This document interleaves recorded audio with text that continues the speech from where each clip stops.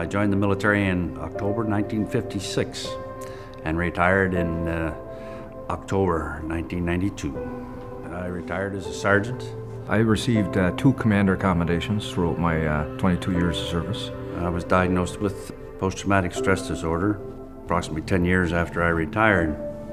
It had to do with my serving in Vietnam. I got diagnosed in 2008, and it was mainly from my tour in Afghanistan, from what I've experienced over there. Dealing with PTSD on a daily basis is quite rough. What helps it, though, is the support that we have over in Veteran Affairs. As a case manager, you can't get any more front line than me.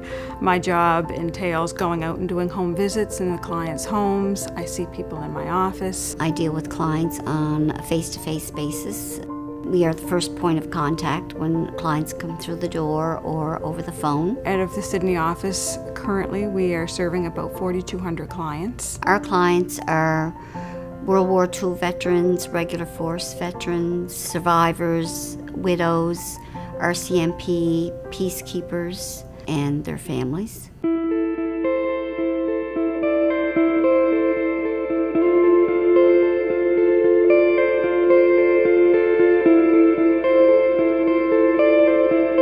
They told us it was because of lack of work, which is completely untrue. We are busier now than we've ever been. The immediate reaction, I think, in the room was disbelief. Pretty well everybody in the room said the same thing. What's going to happen to our clients? What's going to happen to our veterans? Who's going to look after them? This isn't fair to them. They're going to close the office and have us travel, which doesn't make any sense at all. My PTSD does get in the way of me driving. I just get too confused. There's times that I just have to pull over. Veterans live everywhere, not just in the major cities. The government says the veterans are slowly disappearing as time goes on, but that's not the truth. I have a gentleman who served in Afghanistan. He's in his early 30s.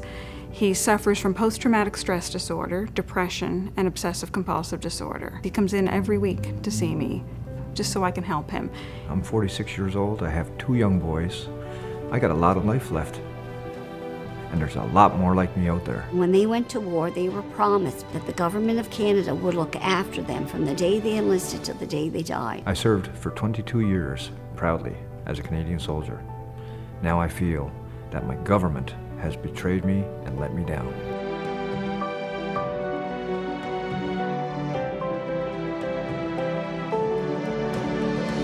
The day that I learned that the office was going to be closing was on Remembrance Day. What a day to find out.